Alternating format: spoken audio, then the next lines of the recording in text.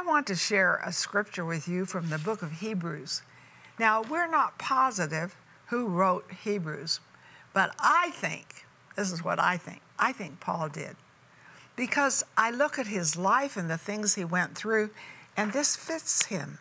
Looking unto Jesus, the author and finisher of our faith.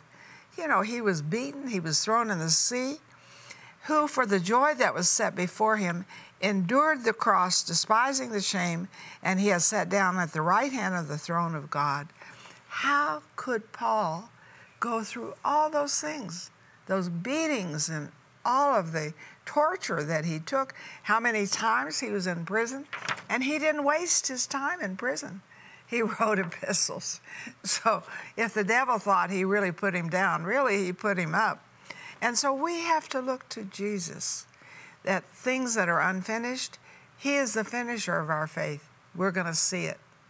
And then we see that he, for the joy who is set before him, endured the cross, despising the shame. Jesus despised the shame of the cross, but he endured it.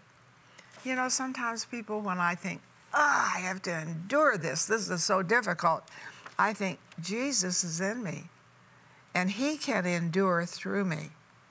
And he is sitting at the right hand of the Father. That's what it says here, Hebrews 12:2, of the throne of God.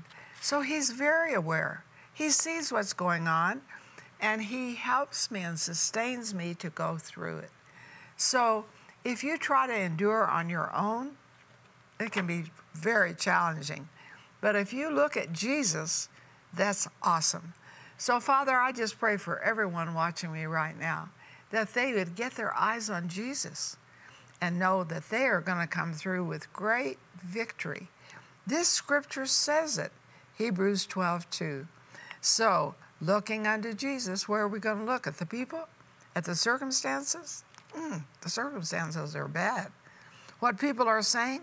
No, we're going to look to Jesus, the author and finisher of our faith. And it said, who, for the joy that was set before him. How could he have joy going through the cross? Because he saw the people that would belong to him. If there's anything I know about God, if there's anything I know about Jesus, if there's anything I know about the Holy Spirit, is that he loves us. Put your hand on your heart. Say, I know he loves me. He says it over and over. And I believe it is for me.